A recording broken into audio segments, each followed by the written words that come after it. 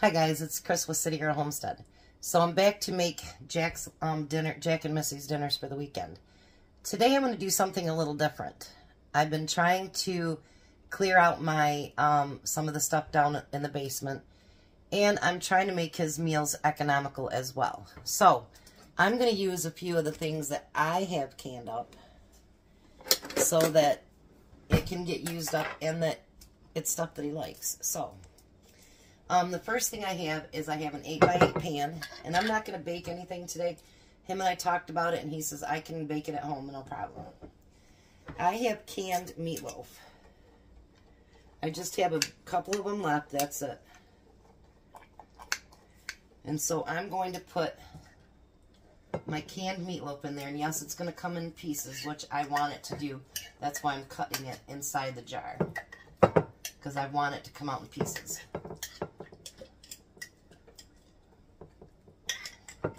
I know it doesn't look real flavorful or anything like that, but honestly, you guys, it tastes really, really good.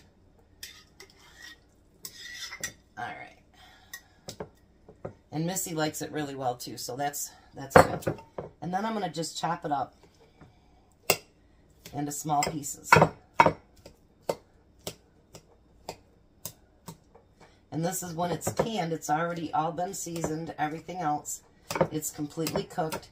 So all he'll have to do is put it in the oven for like 30 minutes to let it heat up and to have everything melt and whatever on it. Alright, so we have that. And then I made up some mashed potatoes. So we're going to put the mashed potatoes over top of that.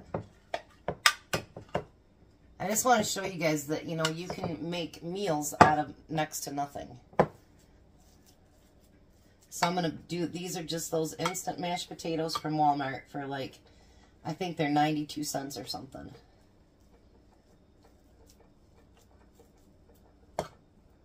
Look at that. Nice.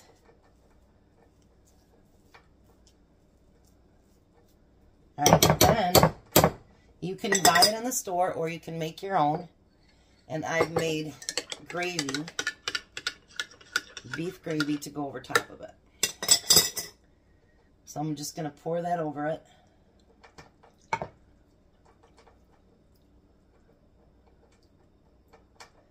And I'm going to kind of let it go down the sides of it too, so that it can get to the meat as well.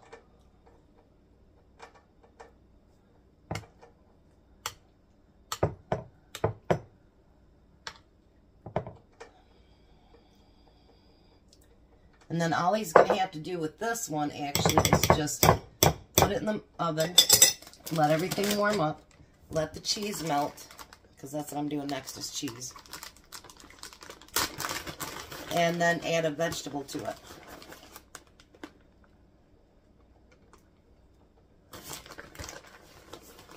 So he's got meatloaf, mashed potatoes, and gravy. Not a bad little meal.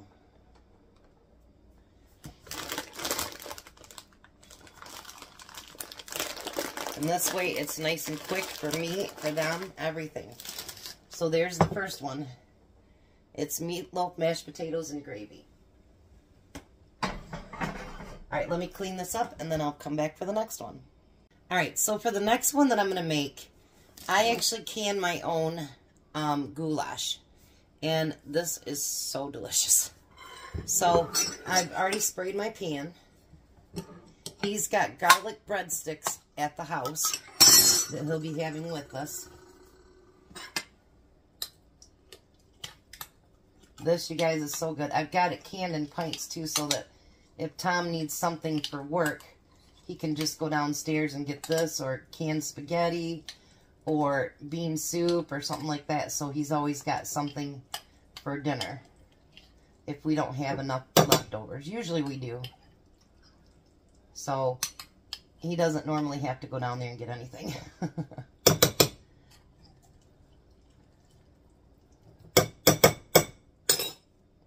But this is really good, and everybody thinks your noodles get really soggy because it's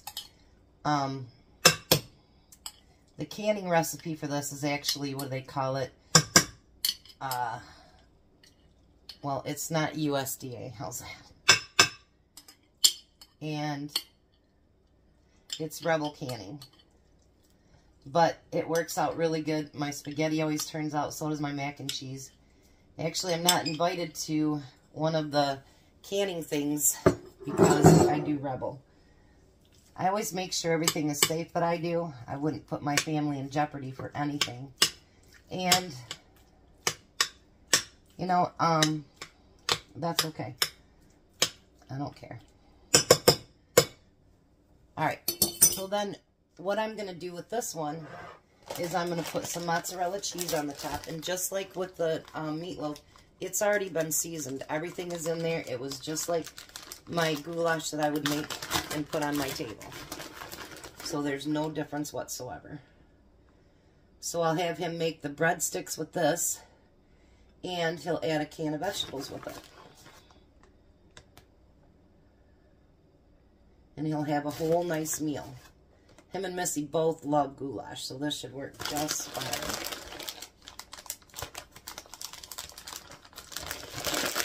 So there is goulash. Alrighty. Now I got to clean up the mess and make room because the next one I got to do more prep for it. I'll be right back. Alright, so the next one we got to do a little bit of prep for it. So I'm going to slice up some tomatoes. And I don't want them to be thick slices for what we're doing. So I'm going to try to do them as thin as I can. And if you guys have not seen the Rada tomato knife, I'm telling you, you got to get one. Because this knife, you see how easy it goes through tomatoes like it's nothing.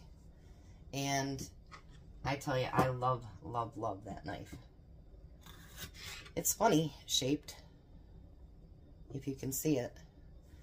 But it just, I mean, I don't have to stress about, you know, like how some of those, you gotta like really tug on them to get them to go through tomatoes. And this just really goes through tomatoes like nothing.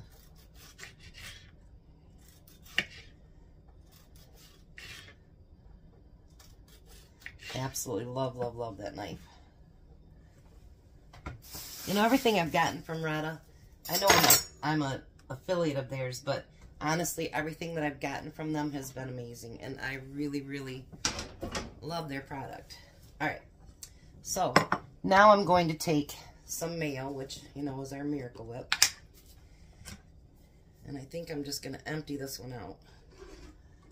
Because it's getting there, you know, where you got to kind of scrape it to get everything out.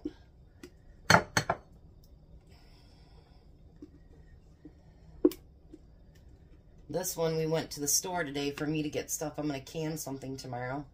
And I want to get all the prep for it done today. So that's what I'm going to do after I finish this video, is I'm going to get all my meat and stuff cut up for tomorrow. Because I'm going to can something amazing from Whippoorwill Holler. And I think it's going to be amazing. At least I hope so. Everything I've ever seen her make has been really good. So then we're going to take some of my sweet relish, which obviously I can myself. And we're going to add it to that. And get that stirred up nice.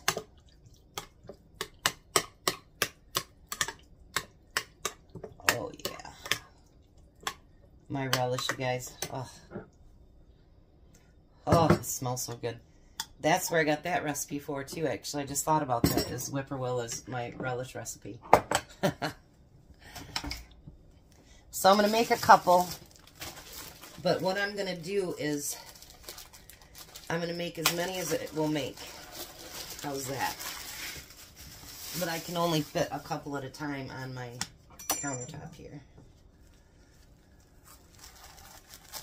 Let's bring you back a little bit so you can actually see what I'm doing. So the first thing I'm going to do is I'm going to put a dollop of that on each one.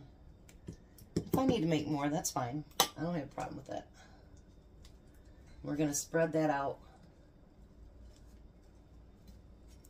over the entire, this is just the big burrito shells. That's all they are. You can, if you want to do healthier, you can get different kinds of wraps. That's up to you. But this video is about staying in a little bit of a budget. So that's what we're going to do. If you don't want to add relish to it, you don't have to do that either. You can just use mayo, or you can use mustard, whatever you want to use. Your kitchen, your rules. You do you. All right, now I'm going to take some of that, what I call the plastic cheese.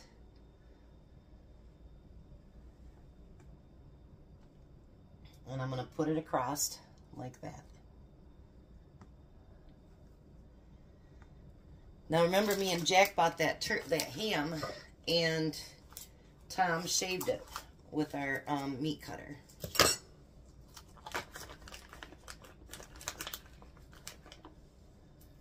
So we're going to add the ham to that.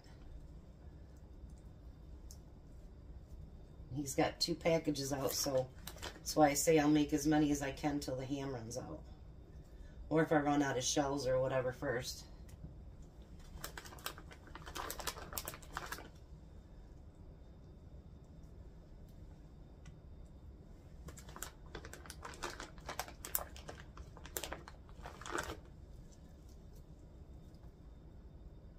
I'm going to try one that I only covered just the edges, and then I'm going to try one that maybe I'll put the ham over the entire thing and see how it turns out different.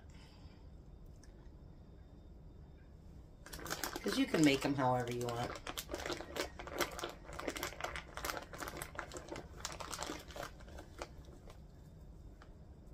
See which ones roll up better. How's that?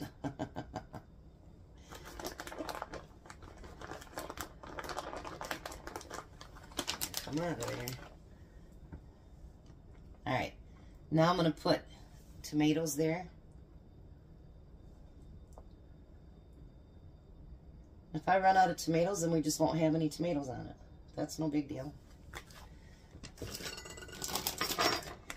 And then I'm going to put some shredded lettuce on it.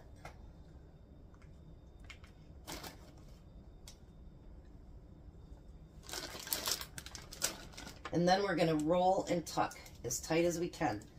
Pull that stuff in so you can roll it as tight as you possibly can. Roll and tuck.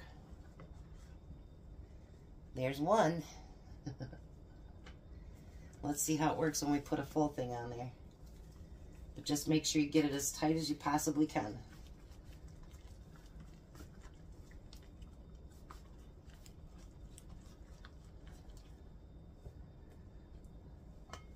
That one doesn't roll as good, so I'll keep it at the edges. And then I'm going to take, I've got some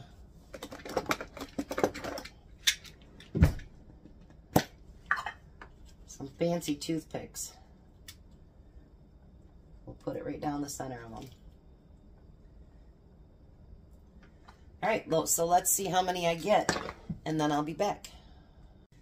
Alright, hi Jack. Hello. So, we ended up getting 7. This last one does not have any tomatoes in it. So this is what you eat with your Doritos or those Lay's that we got you, the sour cream and onion. Okay. And then I have a little bit of lettuce left that you can make a salad for her. So I'm going to have you put that over there. Then this one is both of these can go in the oven. Just put aluminum foil loosely, or you can just keep it uncovered, your choice. But just about 30 minutes till everything warms up and heats up. So this is your goulash with cheese, and then you have those breadsticks we bought to go with those. And then this is your meatloaf, mashed potatoes, and gravy. So all you got to do is add a vegetable to that one. Okay. How's that for the weekend? Everything look good. Alrighty. So there you go. All 3 days is for him and Missy. He won't be cooking with me tonight. And I might do a small video of showing you the prep that I have to do for tomorrow's canning project. I do get to save some time because they ran out of full mushrooms. So guess what? I don't have to slice them. But you know what kind of messes me up, because tonight's recipe called for full mushrooms. Oh, wow. So it'll have to be slices. That's all they had. So here's his weekend meals. They'll be eating good all weekend. Here's what cheese we had left. And I want to thank you guys for coming along, and I'll be back for supper. I'm going to make something that I think is going to be amazing. I've never tried it before, but we're going to today. So you guys have a blessed day. Be a blessing. Bye, Jack. Bye. You guys have a great day.